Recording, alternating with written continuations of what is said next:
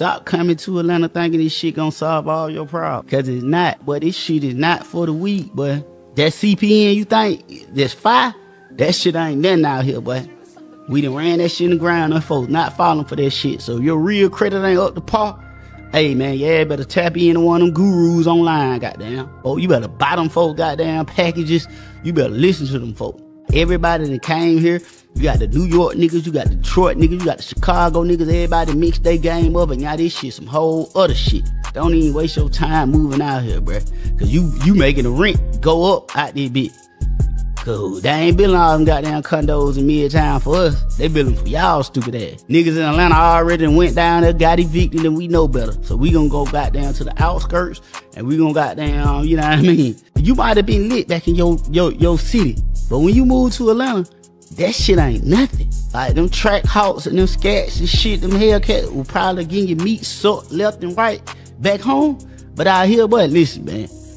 Your bitch might have one of them, huh? But these niggas got color-nuns and lamb trucks and all kind of shit. And this how you know you lit in Atlanta, bruh. You got to have the full jewelry kit. You goddamn chains with an S, nigga. And not you moissanite boys. Like, bruh, your car can't be goddamn 3 years. Like, it can't be the old body style, bruh. So if it's 2024, nigga, the latest your shit can be like a 21. See what I'm saying? And then another thing, but you got to be hitting so many magic. Every lit nigga I know got some fine in magic he hidden. We about to pull up and blow a bag on my little magic bitch. And then don't feel played if you ain't one of them niggas. Get on your grind, nigga. Join the men's group, nigga. The reason this video is so important to me because this is what I want to talk about men aren't being competitive no more, right? See, men will avoid going to Atlanta. People will avoid going to Austin. People will avoid going to LA. People will avoid going from New York City and Chicago and other areas, Miami. Let's talk about women for a second. That's a new subject, right? Women who go to Miami or LA, they know if they go to Miami, competition's high. Okay? These women who go to Miami and they're a little overweight, not in good shape, Miami's going to expose the hell out of them. They think they're going to get down there and just be able to throw their coochie around and it's just going to work on those men. It's not going to work in Miami. It's not going to work in LA. Okay? Those are spots you do not go to if you want to compete as a woman. For men, you don't go to Atlanta. Don't you go to New York City. Don't you go to LA. Don't you go to Miami. Okay? Even don't go to Dallas, Texas. Don't you go to these spots if you're not willing to get out there and compete. And I'm not talking about compete for women. I'm talking about compete in the world. See, if you think you're a great YouTuber until you come to Austin, you think you're making great content, you think you that dude, come to Austin. You're going to see it's a different world out here. We're becoming a content creator place. It's crazy. You don't want to be in Austin. You're not willing to put in that grind. Let me tell y'all something, man. We're going to break this down a little bit more. A world at least I understand a little bit. I'm not that proficient in everything. But I can tell you one thing. Austin and Atlanta, YouTube is a business out there. YouTube is not a game out there. YouTube is not, hey guys, how's it going? Welcome back to my new channel. Let's get it going. No. For the people who don't understand YouTube and how brand deals work out, how sponsorships work out, how to become part of these bigger companies, you see these YouTubers who are big, some of these few YouTubers that become actors, or you see some of these YouTubers get on TV. Y'all see some of these YouTubers get their own shows. You see some of these YouTubers. See, what y'all think is crazy. Y'all think that YouTube for some people is just a game. Oh no. In these big cities, there's money to be thrown around. Okay. I know of YouTubers who make anywhere from 100 to 200 grand a month on their YouTube. You have no idea. And obviously y'all hear about these other big YouTubers, but I don't include those guys. the YouTubers who do all the pranks and fighting, I don't mess with them. I'm talking about businessmen who are pulling in easy 100 to 200K a month from YouTube. Okay.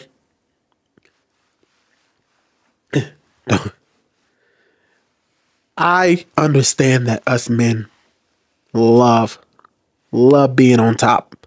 It is so fun to be able to show off your cars, be able to show off your jewelry, be able to show off all these things. Because some part of you wants to say, I made it. I completely understand that. I'm not against that. You can't stay at the top.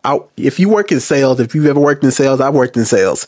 You can't be number one all the damn time. It's just impossible. Okay? But you can always be in the mix. However, let me say this. You got to learn that lingo. You got to learn that world. You got to completely change your mind if you really want to go to these cities. See, we used to make fun of people, right, who used to move to LA to try to start their music career or start their acting career because we thought, you know, what are you doing? Are you stupid moving to LA? You think you're going to make it? And some people do. To me, YouTube is still that kind of world. A lot of people may think they can come over to YouTube, move to a big city, New York City, Austin, LA, Houston, Atlanta, Miami, once again, Chicago. Think they can move to these big cities and they're just going to blow up. See, because with people in those cities, they don't take YouTube as a game. They don't take YouTube as let's have some fun. They don't take YouTube as I'm going to react to a couple channels. There's a whole business running behind that thing, boy. Hundreds and hundreds and hundreds of thousands of dollars come in. Y'all know who Berlin is, right? Berlin. Iberleezy. Some of y'all may know him by. Y'all saw him in the State Farm commercials, right? Y'all may think that's a funny. No, that's a business. Go listen to Berlin on his podcast. Go actually listen to some bros. Listen to how they mind is.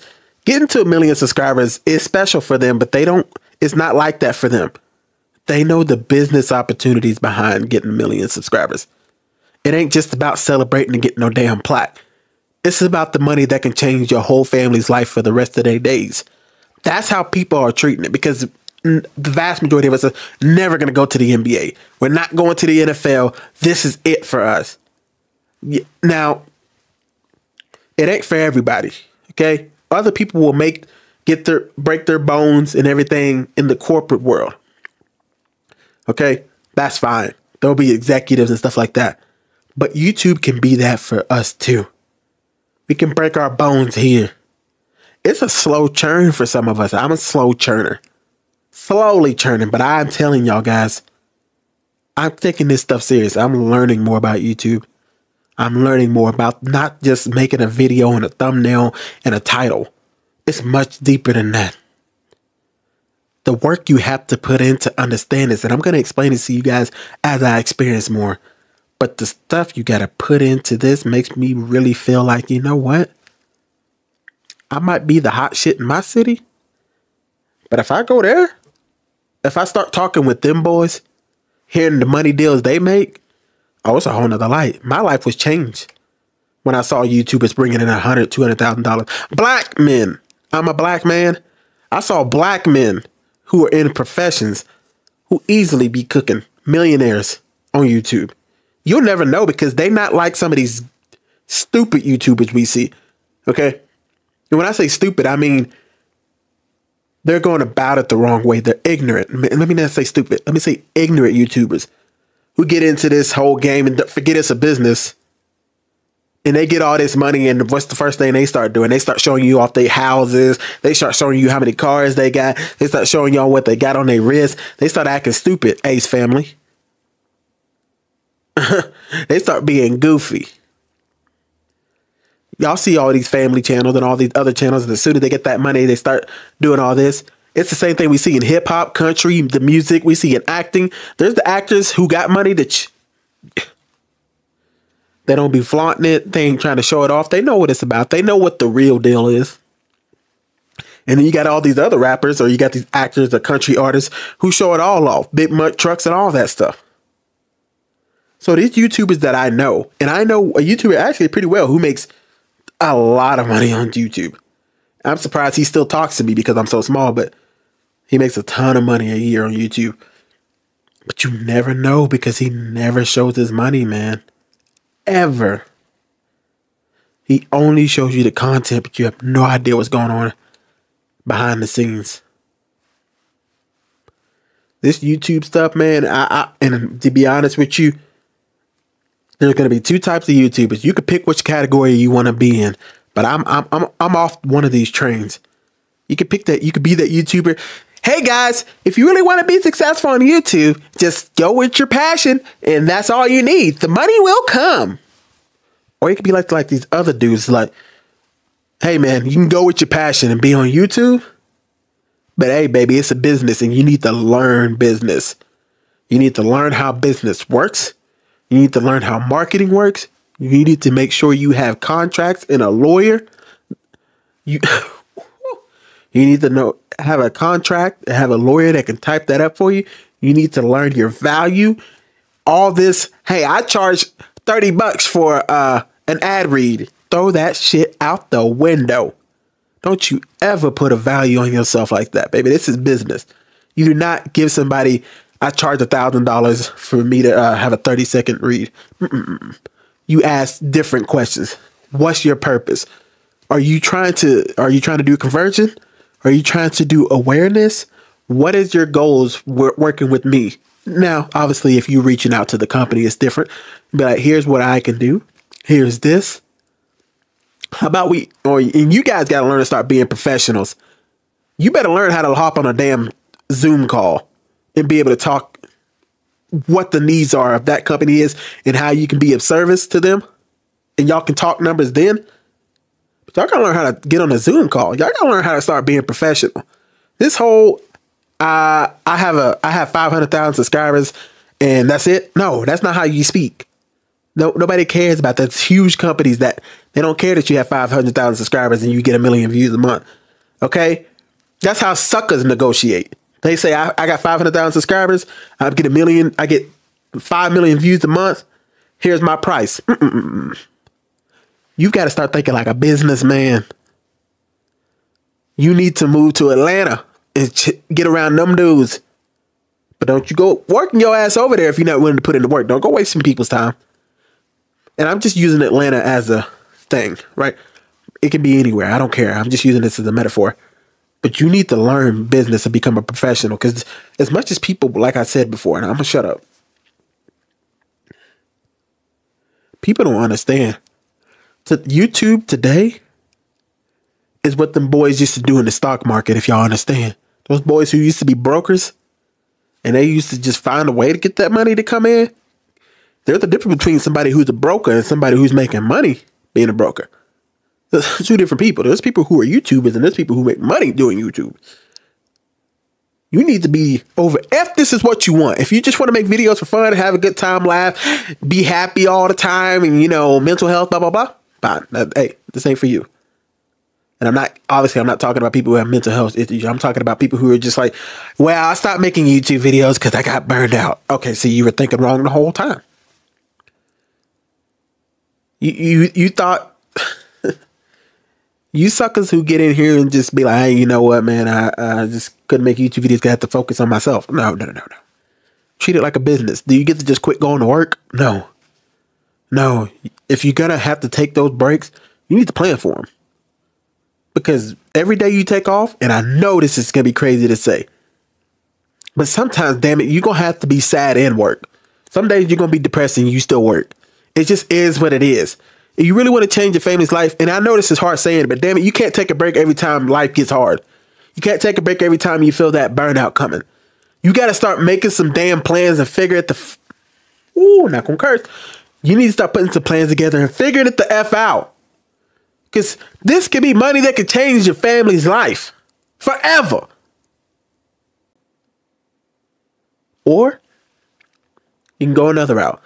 Don't do all this. Have fun. Do your passions. But you're going to end up in a retirement home at the end of your days. And your family is still going to struggle. And you'll probably be in debt vast majority of your life.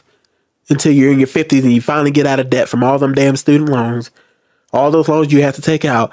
And now you're in a you don't even get it's going to sound real bad. You don't even get to die in peace in your own house, let alone a hospital. You're going to die at a retirement home. I live in a city right now where I live in a town, but I get to see people all the time who die.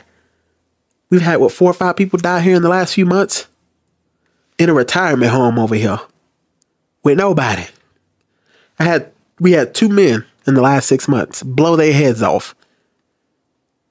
That's how you want to go, man, because they couldn't afford We had 2 men in my town blow their heads off because they couldn't afford to take care of themselves no more. The bills were stacking up. And they just couldn't handle it. And they took matters into their own hands. And guess who gets left with all that money? Wives. 2 women got widowed because these men just couldn't keep going. And these aren't men who were falling apart necessarily. Sometimes when a man takes his life, it's because he sees no purpose in his life anymore. It ain't always because he was down and out all the time. Sometimes like men are like, you know what? I can't pay these bills. I can't take care of my family. I'm broke. What's my purpose? I got none. Boom, head off. So that's why I push this, man. Don't lose this damn opportunity if you're a YouTuber or a content creator and just blow this shit to have fun. Take it serious, man. Stop with the games. It's not always good lucky time. Learn. Man, I'm going to shut up after this. Y'all have got to learn business and how to market yourself if you want to succeed on this platform. Everybody wants to blow up and go viral, but they don't understand. I knew a guy who was making $300,000 a year on YouTube.